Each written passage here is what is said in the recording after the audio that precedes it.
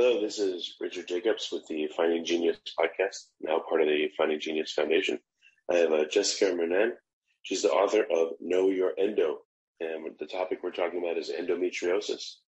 Jessica has spoken and hosted events at Apple, South by Southwest, Wanderlust, Charleston Wine and Food, and the Emma Bombeck Writers Workshop, among others.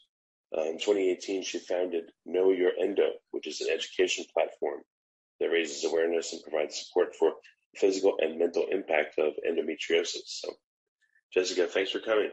Thank you for having me. Tell me about your background. What got you into this? Probably, I guess, having it yourself, unfortunately, but what's your background?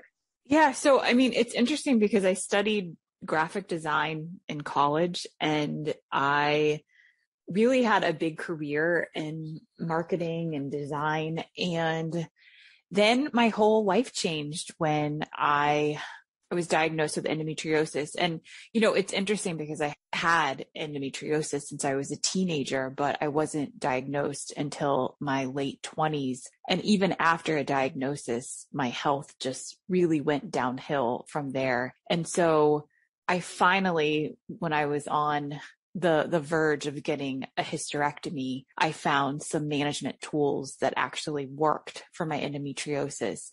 So I really started doing research and studying and really went deep into plant-based foods and the power of food and movement and stress management. And so I wrote a cookbook, and that cookbook was just really the foundation of how I changed my own life with food. And then from that cookbook led to writing a book about endometriosis, because the amount of people that came to me and said, "Oh my gosh, your cookbook helped me get diagnosed," or just hearing your story was the first time I had ever heard my own story.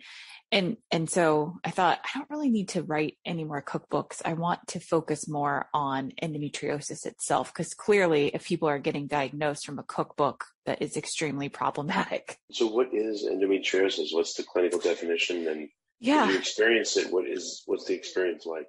Yeah, so endometriosis is when the type of lining that lines your uterus grows onto the outside of your uterus. And that can grow onto organs. In severe cases of endo, it can grow onto people's lungs. People have had lungs collapse because of their endo growing on them. And it really can impact the bowels as well. A lot of people with endo, 90% of people with endo experience GI issues. So historically, and I think even today in the media, we think of endometriosis as painful periods because it really impacts a woman's period or a person's period. But that's not the whole story. Endometriosis, because it is growing on to other parts of your body, it can cause significant pain and discomfort throughout the month, not just on your period. And not everyone with endo has painful periods. And so the symptoms include, like I said, GI issues, urinary issues, painful sex, fatigue, painful urination, diarrhea.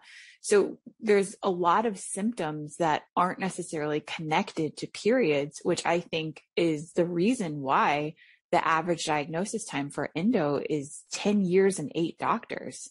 So we have a huge issue happening for people with endo because they're suffering. Not only is their pain not believed, they're not getting a diagnosis to even know why they're in pain.